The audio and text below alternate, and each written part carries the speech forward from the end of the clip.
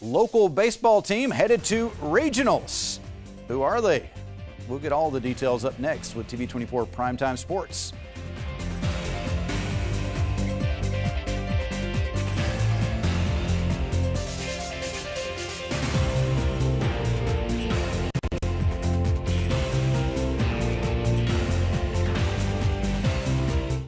Moving closer to home, the Sylacauga 15 and under Babe Ruth All Star team is headed to the regionals. The club had a great showing at the state tournament that was held in their city of Sylacauga this past week.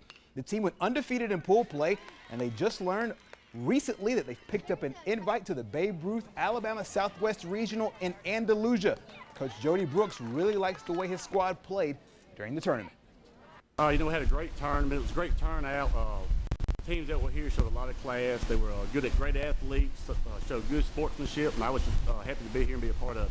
That regional tournament in Andalusia will begin next weekend. The winner will head to the Babe Ruth World Series that is in Longview, Washington. And some more baseball before we get out of here. The Braves and the Blue Jays. This was a tight game for a long time.